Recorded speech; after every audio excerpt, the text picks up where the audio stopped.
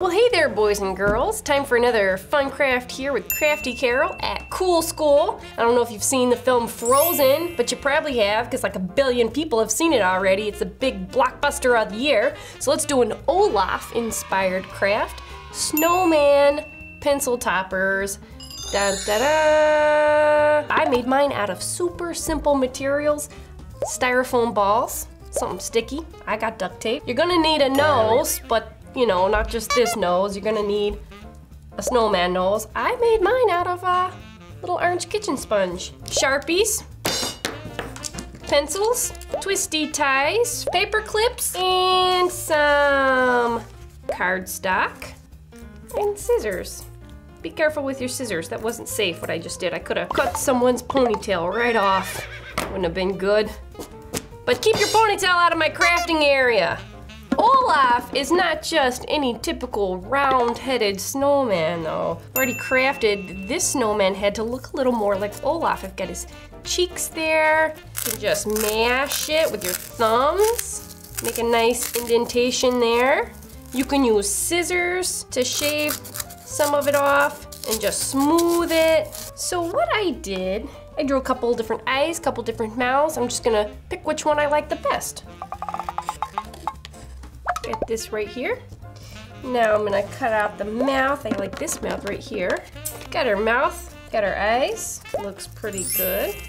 Once you get your eyes and your mouth, took a little paper clip and I'm twisting it and bending it out. See, like this? I bent it out and I'm gonna bend this out straight. Here's where our sticky stuff comes in.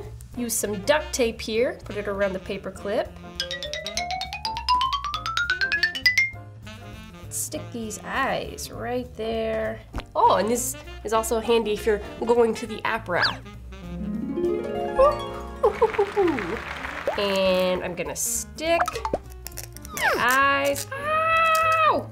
We're looking good now, because we can, you know, look. All right, so it's the exact same process for the mouth. You got our paper clip and wrap it up. Stick our mouth onto that. Oh my goodness, look how much it looks like Olaf. So what's Olaf missing now? Oh, just I don't know.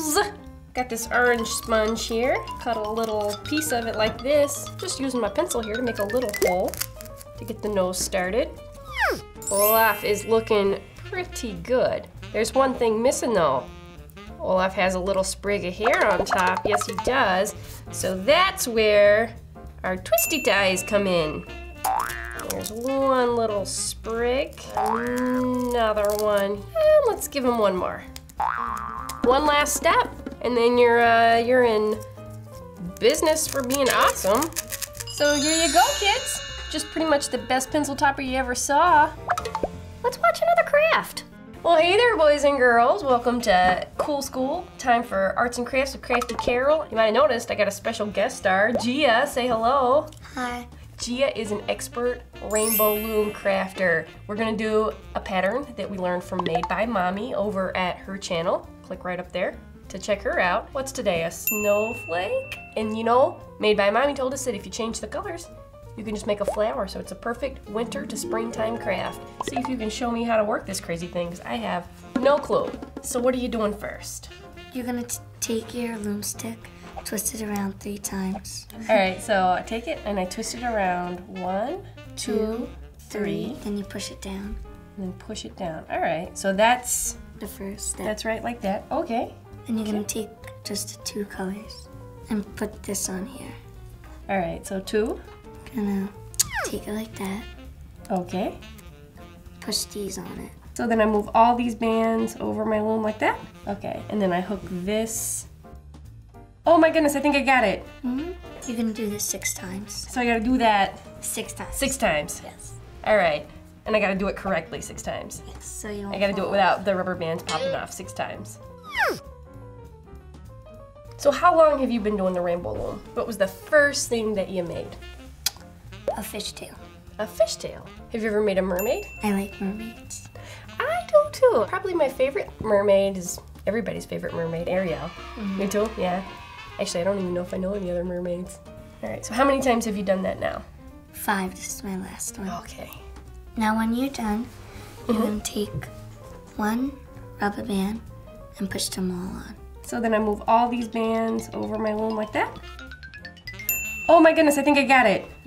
Oh my gosh, I'll just hold here and wait for you to fix yours. I don't know, Gia, I might be becoming the expert. I think I'm like the best loomer ever now. Then you're gonna take this and hook it onto the other one. That looks pretty cool. I might just leave it like this because that looks like, look at that, that looks like a little turkey.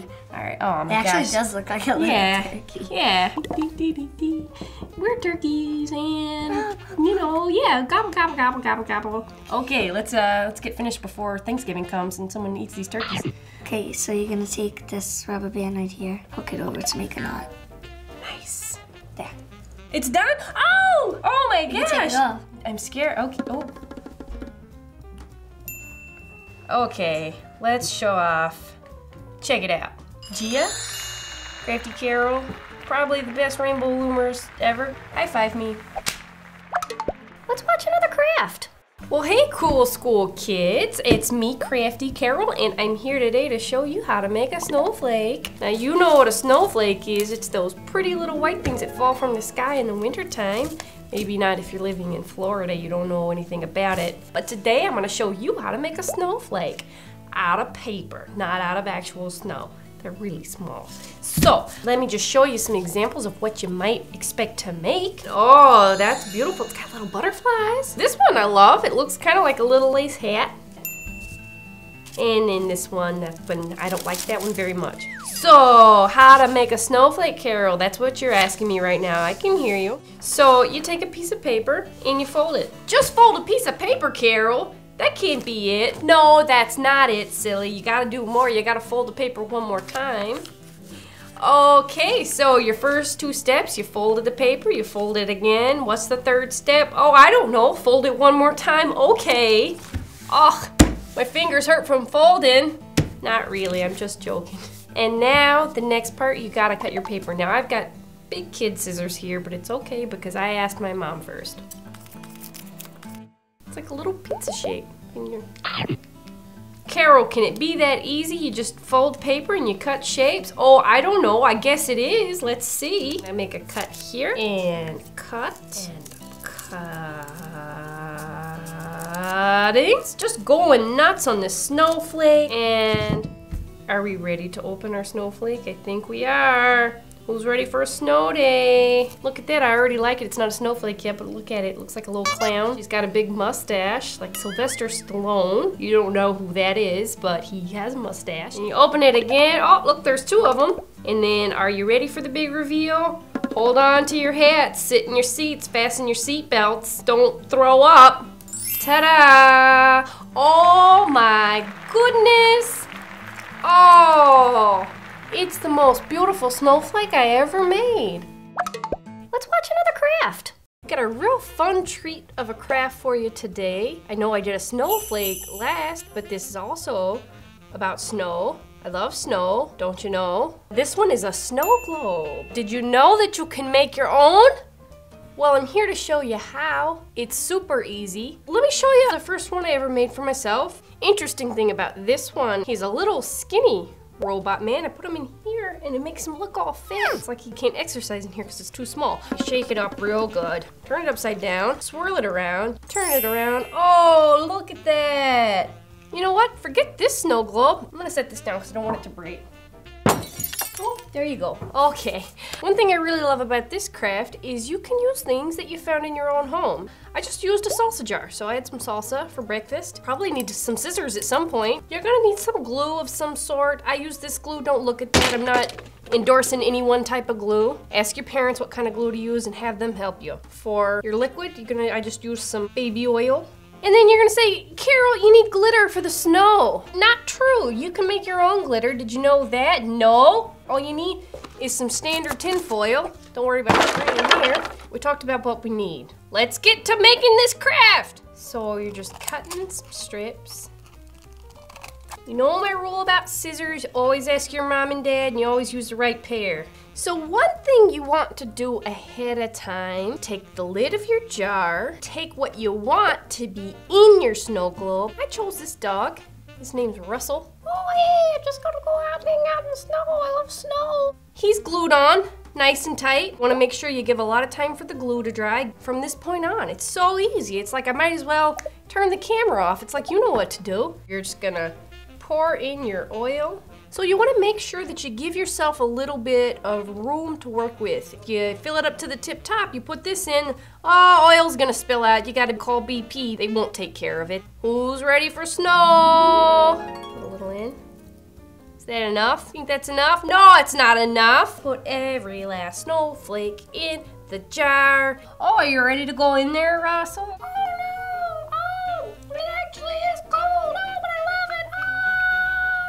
Okay, he's in there. Who's ready? Snowstorm! Oh, look, oh. So there you have it, kids.